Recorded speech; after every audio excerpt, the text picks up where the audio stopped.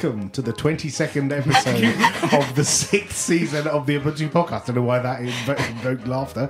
In this episode, we're going to interview Ian Farrell about the 1310 wallpaper process. We're also got another time-saving tip, and we'll read your feedback. If you're listening live, you can send us messages using the chat facility on the website and in the IRC channel. I'm Alan, and joining me is Mark. Hello. Hello. Laura. Hiya. And Tony. Greetings. How are you, Tony? Yeah, not too bad, mate. What have you been doing? I've been taking part in an experiment. Really? Yes. I've been taking drugs that somebody's given me. This is true. What do the drugs do? They make you less anxious. They may be drugs, or they may be a placebo. Ooh. And then Was this a guy in the street, in a pub? No, this was somebody who claimed to be a doctor. They were wearing a white coat. No, they weren't. This is an NHS. It's a study, partly funded by the NHS, and basically, yeah, it's to do with anxiety models and things. As a relatively healthy person, I suppose, taking these pills, which may or may not be a placebo, for a couple of weeks, and then get to do some tests at the end of it and see what the effects are. I've always wondered what lunatics took those random drug trials. This isn't just like, oh, here's some random medicine, it may make you better or it may kill you. This is something that they prescribe for this condition, and then at the end, the tests will just measure the effect of something else. Sounds very professional. Yeah, it does. It's all legit. Did you get paid? There's a small recompense, but it's really not about the money. For the amount of time you spend on it. Yeah. It's about the high. Yeah, I'm enjoying it. Let's just put it that way. Laura, what have you been doing? Got a new laptop. Ooh. Can't get you. You got a new tablet, new laptop, I know. everything. What is it? I got the XPS 13 Developer Edition. Is that the one that comes with Ubuntu? It is, and it's got like laser etched Ubuntu logo on the bottom. Wow. Nice. It's quite cool. Is it nice? It's very lovely. I have some issues with it. Uh-oh. And I'm talking to the lovely Colin on Friday. Really?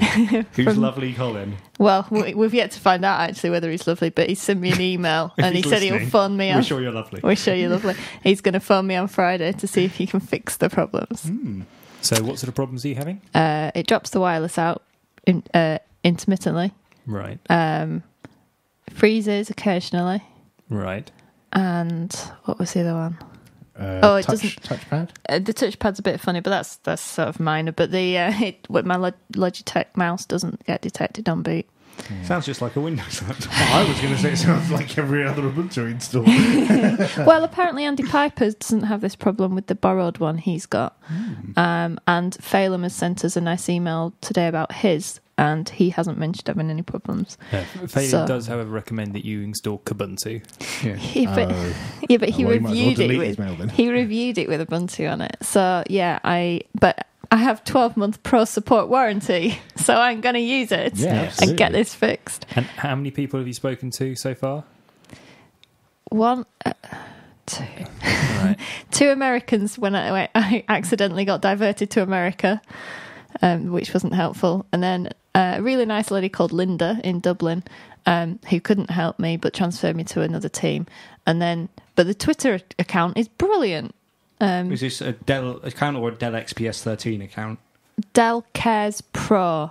Right. Oh, so this account. is for pro support. Well, they can't tell if they you're can't on tell, Twitter, can they? Yeah. But they have access to the support system, and so they go into your thing, find your problem, take your support tag, and assign you to people. That's pretty so good for when Twitter. I mentioned on Twitter that to Andy Piper that I was waiting for a response for them and they hadn't called, and it was a shame because I was hoping to talk about it on Wednesday on UUPC. Yeah. I got an apology saying, there was a mix-up. We've now transferred you to an Ubuntu expert, Colin. So Colin's going to phone on Friday, hopefully. Awesome. Oh, good for you. How about you, Mark? What have you been up to? I went and saw Richard Stallman give his software freedom and your freedom talk. Yeah, was it any good? It was quite good, yeah. I mean, as usual, I agreed with most of the things he said, but sort of wished that there was someone else to say it. Yes. I mean, I generally agree with the principles, but he's, as everyone knows, he's quite extreme in the way he puts things, and he's not, that. It's hard to be inspired by someone who sort of burps in between every second sentence and picks his nose and munches chocolate bars and you know. Oh god! How busy was it? Were lots of people there? Yeah, I mean, And other people enjoy it? there was probably about I'd say 120, which was just under capacity for the room. So you know, he was talking to a full room, and you know, people seemed to enjoy it. He had a go at someone for saying open source to him. Right. You need to have a Richard Stallman bingo card with you whenever, you know, does he ask you to enunciate your vowels? Yeah. Does he ask One of my you colleagues asked a question he asked him, because when he does a talk, he says you can record it, but only if you release it under a Creative Commons no derivs license, so that you can't cut bits out or whatever. Which is the opposite of freedom, but carry on. So exactly. So one of my colleagues asked him, you know, why is that? And he said, well, that's because it's a statement of his point of view, and so no one else should mess around with it. And so he then asked a follow-up question, well, can software ever be...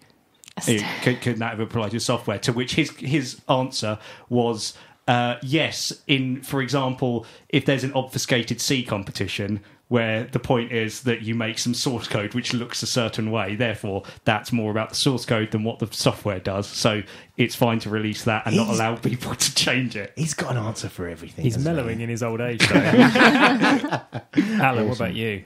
I had to call Lenovo support because my screen went funny. Ooh. And the guy came out and replaced my screen and was gone in 15 minutes. Excellent. I was very, very impressed with that. Good. Yeah, Cool. Nice guy.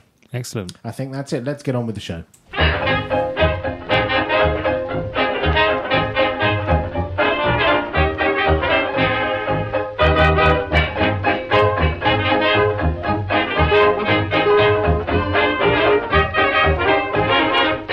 We're joined on the line by the delightful Ian Farrell. Hello, Ian. How are you? Hello, I'm very well. How's it all going? Tickety bit, a bit warm, but good nonetheless. We wanted to talk to you about this. What is it? A contest, competition? What's going on with the wallpapers? Well, so this cycle, as with all the previous ones, what we like to do, it was something that we did probably about, I think it's about 3 years ago now, we started doing it in earnest.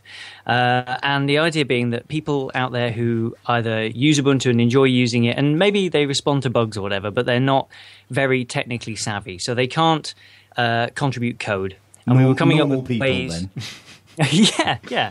But, you know, interested parties, sort of, you know, with a nerdy inclination or whatever, who were interested in using Ubuntu and like it and wanted to contribute to it in some way. And we wanted to come up with ways, I suppose, that creative people could get involved and to try and breathe some life back into I think, what had formerly been the artwork community, which had sort of gone a bit quiet. And so I thought that with a few people, and worked with some people at Canonical at the time, that having this kind of wallpaper process where people could submit wallpapers and we'd go through and we'd work with some people and try and work out what looked good on a desktop, what made a good wallpaper, what made a good image, and using mostly photography but also illustrations and other things could just be a way to kind of let people contribute in a meaningful way that people saw. So is there a prize for doing the best one? Well, no, not really. And that's actually one of the things that I'm trying to reiterate this time, I suppose, is that it's not really a taking contest. part its own prize. Yeah, with all of these things it is. It sounds stupid, but every cycle is... I feel like I'm sort of ending with the same sort of slightly cheesy thing at the end of every cycle, which is that, you know, we pick about 10 to 15 each time that people submit, but there are always so many really good ones, and you know, sometimes you can't choose them all, you can't fit them all on, especially when we're limited for size, and that might change in the future. And there's always talk of doing something online so that people could get more, and we could do a secondary pack of, like, you know, other community favorites and stuff like that. And websites like OMG Ubuntu, they tend to go through and pick out their favorites, you know, sometimes a couple of times during the process as well. So it's cheesy to say everyone's a winner, because everyone is, but it's a great way to get people together, to put stuff in, to sort of put a set, but to also create this fantastic library of pictures that people can just choose from. To be fair, nobody gets a prize for finding a bug or putting a patch to Unity. So, you know, it's not unreasonable to think that someone who submits a photograph or some other piece of artwork for the wallpaper should get a prize either, really. Yeah, exactly. So, luckily, people tend not to ask for them, but it's nice to kick it off. You know, like, this isn't a contest as such. Taking part, as you say, is its own reward, and luckily, people seem to really engage with that. And every cycle, we get loads of submissions. I think we're pushing 300 in the group already at the moment, which is brilliant. You know, and it tends to spike like this. This time around, also, what I've done is sort of. I wasn't sure whether to do it or not, but I put a little video out there as well, which I hope is a sort of 1 minute explainer, which is also an opportunity for people who maybe wouldn't read a blog post. Their friend takes loads of pictures and they wouldn't necessarily read a big long blog post that talks about, you know, IRC channels and stuff like that. But you can send them a little video that then has got URLs at the end of it. And we've posted that up. That's on the... I hijacked Canonical's design blog again. So if you go to design.canonical.com, there's a post on there about the wallpapers, which is pretty much pinned to the front. Cool. So people can go there. They can read the blog post. That links back to my blog, which has a silly address. But they can find the video there, and they can hopefully share it with their friends who take pictures and stuff and who, you know, may have never even contributed to an open source project before. And it's, again, a way of just getting the idea of the notion of it out there to people who are just unaware of it in some cases. So you mentioned before how the process gets a discussion going and helps you look at what makes a good wallpaper. So what does make a good wallpaper? Well, typically the advice that we give, and we've kind of settled on a few sort of key things in the last few releases. Main thing is really to keep it quite simple.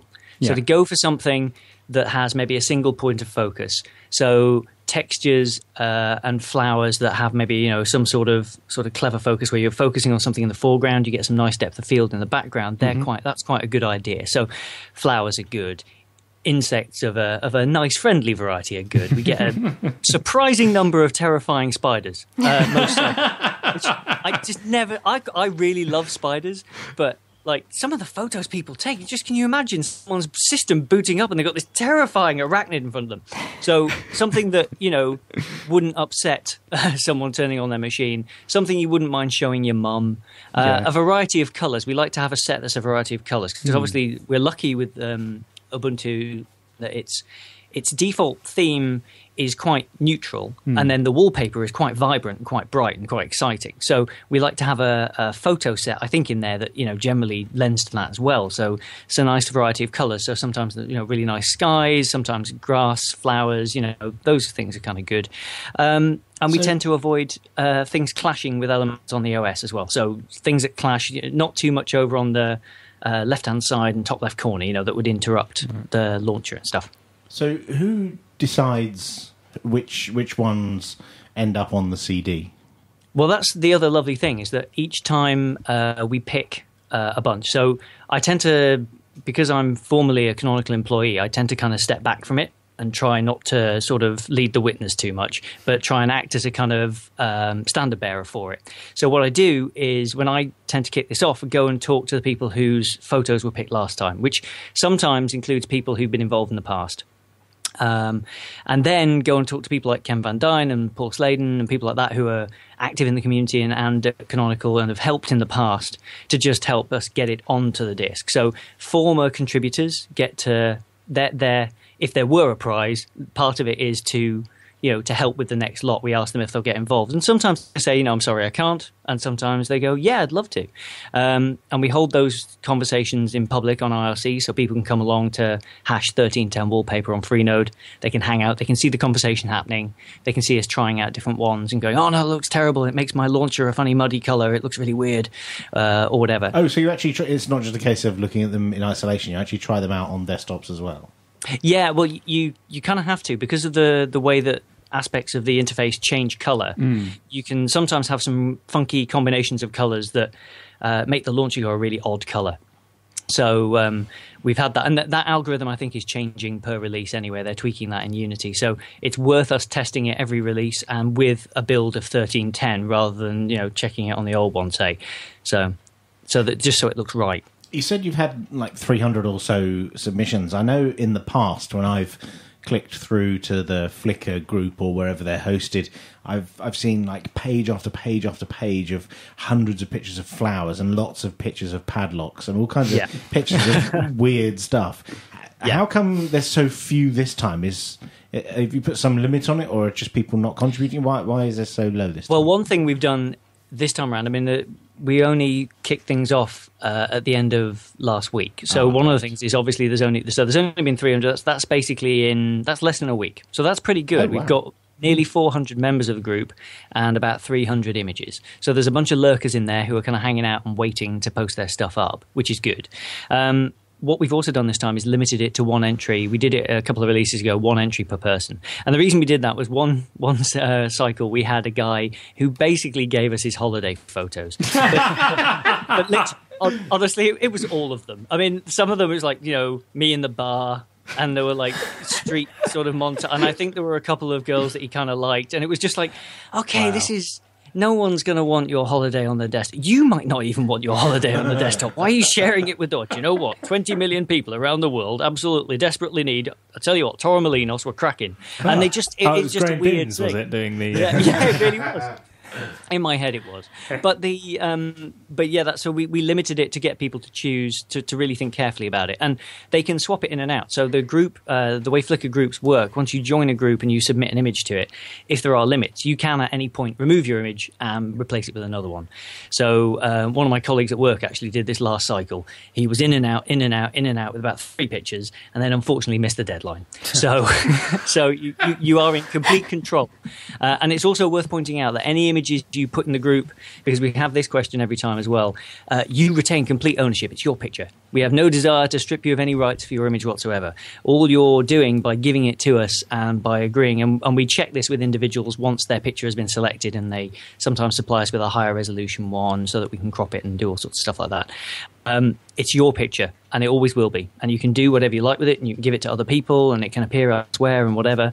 All we're doing with this submissions, with having a process around submissions and things, is just double checking it's your picture, because you can already see in there's a few pictures that are quite clearly not an individual's work. They're borrowed from other places, and borrowed. And so is there a lot of stuff you have to do to go and check every picture? And generally speaking, I mean, we're not checking each and every one, but there are a few. Sometimes they stand out for various reasons. They stand out because they look a bit BBC logo in the corner or something. We had one that had an Adidas logo still in it, and the guy got really shirty with me. I was like, dude, you've not even taken out the logo. Like, come on, at least play the game. But generally speaking, the ones that are a bit off are obvious, because I'm a bit of a sort of... I'm the kind of logo Stasi, so I go through them all, and when people are using the old logo, which, it's like, come on, guys, it's been years now. So I help people with that and point them in the direction of the assets for that, but also for things like there's one illustration that was in there earlier that was a picture of Snow White, and it's very clearly borrowed from the stencils you can get for the back of computers and stuff like that. So there's some obvious ones, and then sometimes there's just something sets you off. Either you've seen it before, or the ones that are included in other distros sometimes are quite popular. So I have a reasonable awareness of wallpapers for other distributions of Linux now, because I go, that's awfully nice. Where have I seen that before? Oh, that's Elementary. Oh, right, fine.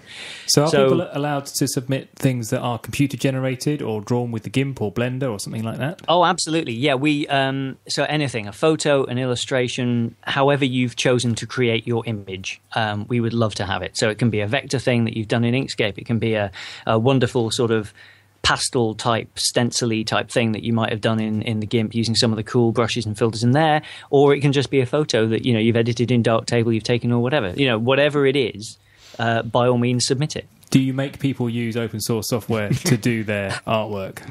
No, I must admit we don't.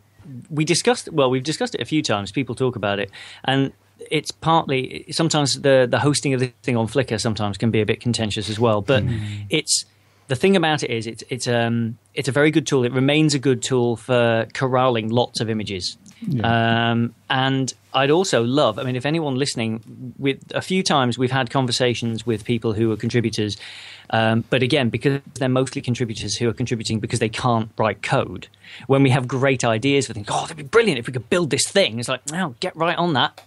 I can't.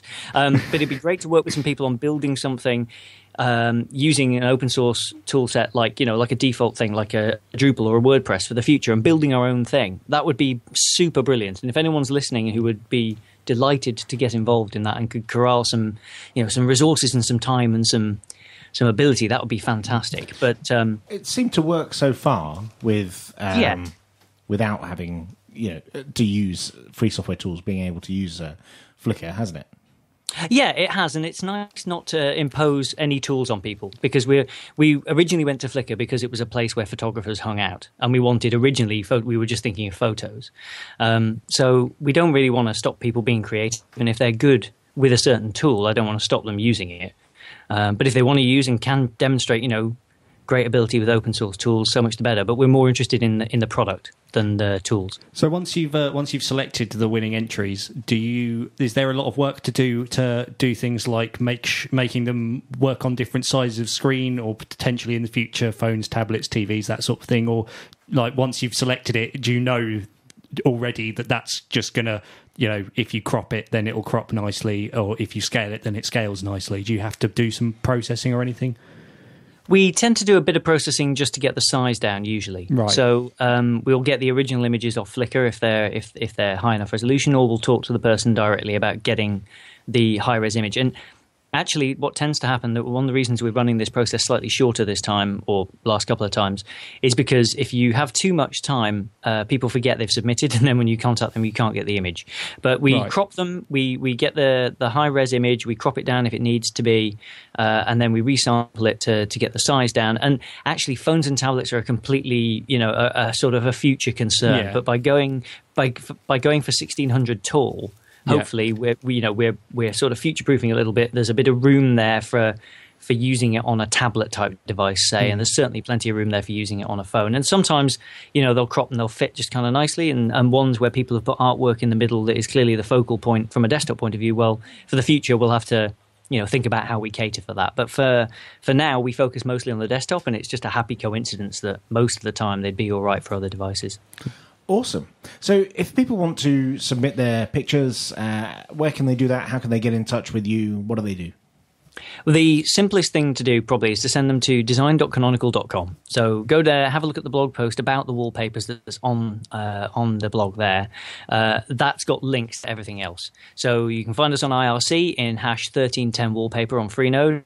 I'm hanging out there all the time. Come and join me. It's quiet at the moment. So it won't stay. You and me in there. It literally is. That's why I said hello this morning. I was like, oh my God, there's someone here. Hooray. Brilliant. But yeah, so go to the blog, you'll find us on Flickr if you search for us. It's the Saucy Salamander Wallpaper Submissions Group, but that's quite wordy. Design.canonical.com is your best starting point. Great. Cool. Well, thanks very much for joining us, and perhaps we'll catch up with you later once you've made a decision and find out how you came to the decisions you did. Yeah, that'd be great. Indeed. Thanks a lot, guys. Take care. Cheers. Cheers. Bye.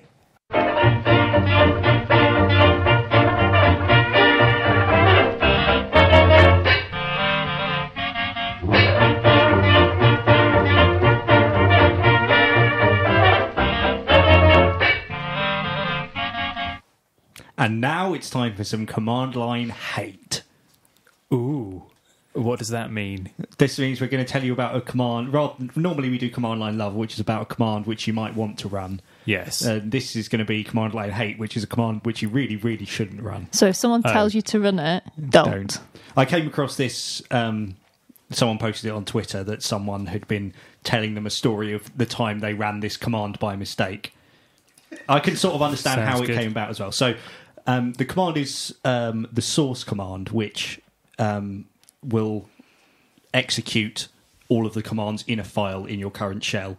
And that's used for things like you've got a bash RC file which sets up your environment, so it will do things like if you want any commands aliased by default or any environment variable set every time you open a shell, that sort of gets automatically run. And if you change it, then you can rerun it using the source command. However, what someone did was source their bash history file. So bash history... Did they mean to do bash RC? I suspect they meant to do bash... it's .bash_history. There's also a .bash_profile, which does a similar, if not the same, job to bash RC. Right. So I suspect they were trying to do that and hit tab too many times or something. So bash history is where it logs every time you run a command in your shell, unless you put a space as the first character, it will record that command in your bash history file. So if you then do source bash history, then it will rerun every command which it's recorded. So potentially the last 500 commands you've run on your computer. Mine would be lots of LSs. Yeah, mine. Yeah, which is fine. Changing directory, seeing what's in the directory, that's fine. But then if it's, delete everything in the current folder, then it's not such a good thing. No, I can see things would go quite badly wrong. Yeah, doing that. You have to hope that the first one was something like sudo, which would just give you a prompt and you can get out of it. But you're not always going to be that lucky, I suspect. So that's our command line hate for this week.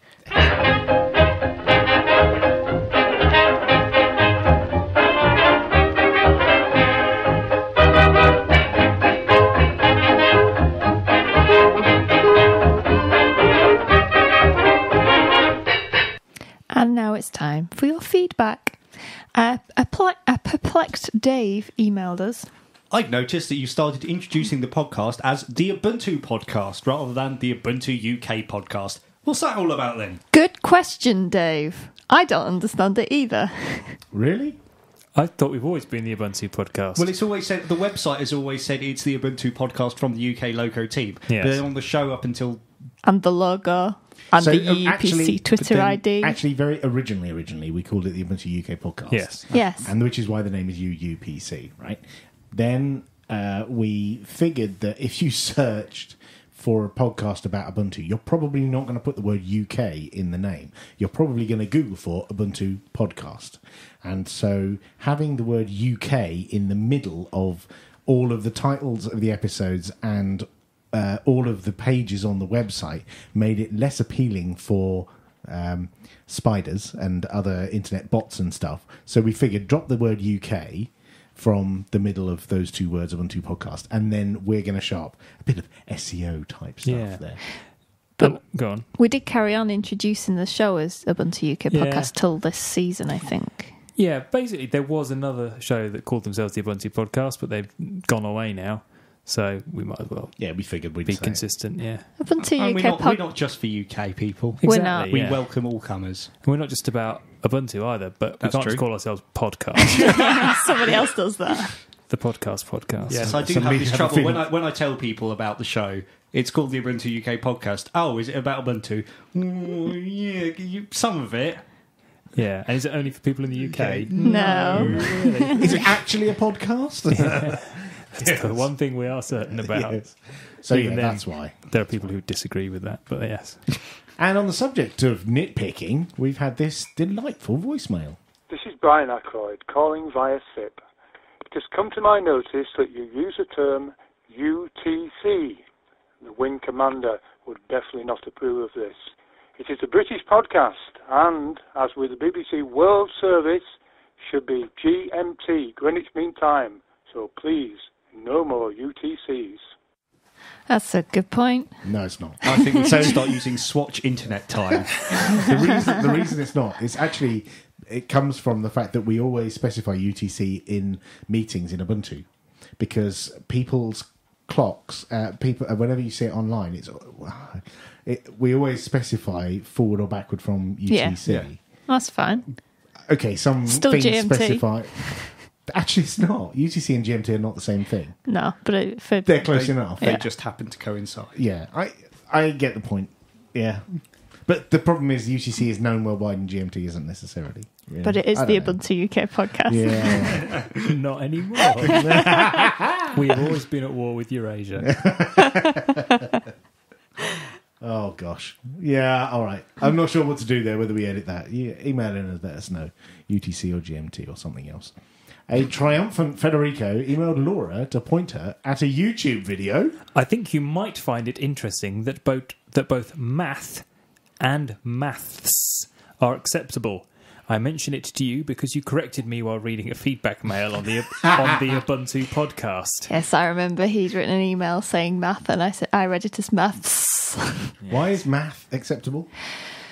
I watched the video, and there was an American linguist who lives in the UK, and she was explaining it, and apparently math and maths were just written abbreviations for a long time. Math came first, then maths, and it's short for maths. It's short for the Greek, which didn't have an S on it, but it was Mathematica, which means a bucket load of maths. So it's not exactly plural, but that's where the S comes from. And basically, one country took one approach, and one country took the other when they started reading out the abbreviation. So again, we're the UK podcast. So we say maths. Yes, in the same way that we say Lego. Yeah, As oh, opposed to definitely. Americans say Legos. Yeah. It's weird. They do. No! It's really weird. Yeah, but we welcome our transatlantic cousins here on the Ubuntu podcast. Jimmy round us. 2 years ago, I made one of the most expensive mistakes of my life. Around €1,000. I bought a Dell XPS 15, which has impressive features, but unfortunately is a nightmare when running Ubuntu. Sticky out tongue smiley. The computer is extremely loud, even by using only a simple text editor. The battery life is 1 hour less than running it with Windows. The NVIDIA driver does not work. Need to install Bumblebee as a workaround, and the HDMI output does not work at all. My question is, could you guys recommend me a computer that does not have these problems? Summary, I just need a computer that works with my beloved Ubuntu and does not make me deaf. Smiley. So this isn't the same one you just got, Laura. This is the... No, it's a 15-inch one. Right. And this is one of the ones that's got 2 video cards. It's the Optimus that's got dual video cards. Yeah, that's the Quite NVIDIA monstery. problem. And so, yes, that is annoying. And that's, you may have seen a picture of Linus Torvalds doing his sticking a middle finger up at the camera. Yes. And that was because of NVIDIA and Optimus. So, yes, it's a well-known problem, and it is annoying. I think in recent releases it's better, but it's still frustrating, and there are still some Optimus-based systems that just don't work. We get people asking support questions of these all the time, and it is very frustrating. So my response would be, if you don't need to play games, buy a computer that has an Intel video card, and then you can delight in GPU lockups, as I do. So it's no plain sailing anywhere. If you get Dell XPS 13, which is designed to run Ubuntu, you may have less problems. You may. Fewer problems. Your mileage may vary. Yes. Yeah, but at least you get to talk to Colin from Ireland, apparently. Or you may get diverted to someone else. Yeah, that's true. Colin's going to be busy. And finally, we have this from David Hunter. It's official. I have accepted the intro, bumpers, and outro music on the podcast. I will now let go of my multi-year desire to remix each show and release it with different music. Thank you all for the hard work that goes into the show. The content is great. Oh, thank I've you. worn him down. You're, Thank of you, course, David. welcome to remix the show. I believe our license allows that if you did want to put in your own, either out of copyright or Creative Commons music. Yeah. Maybe someone should do an episode with music from the Intercontinental Music Lab. Yeah. Yeah, excellent. Well We done. should do an episode where we swap out the music and put something else in. Like have a Silent? guest music. Oh, right, okay. Guest music. That was me. That Can wouldn't you be tell any that work, was would just it? something I just That thought was of. an Alan idea, wasn't Yeah, it? it was, Well, wasn't it? he opened Alan's his mouth had and the another idea great came out. idea. Yes. Oh, dear. Press a button, Tony. And when you say we, you actually mean Tony. Yes. Press a button. The Ubuntu podcast needs you. Yes, you. If you hear something that tickles, titillates, or taunts you, tweet us at UUPC or email podcast@ubuntu-uk.org. You can also talk to us on the telephone, Skype, Facebook, and Google+. Find links to all these places on our website, podcast.ubuntu-uk.org. We really would like to hear from you, so go on, do your duty, keep calm, and compose an email.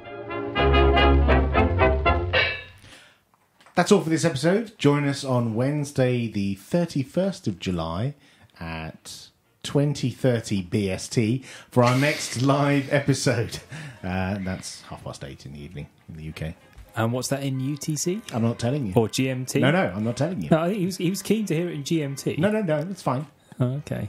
I have an objection to using GMT because we're now in BST, not GMT, so I'm not going to use GMT. Oh dear. If we start listening to pedants, we'll be in trouble all the time. Good Right. night. Good night, Good night, everybody. everybody. Good night. Join us the next time. Bye-bye.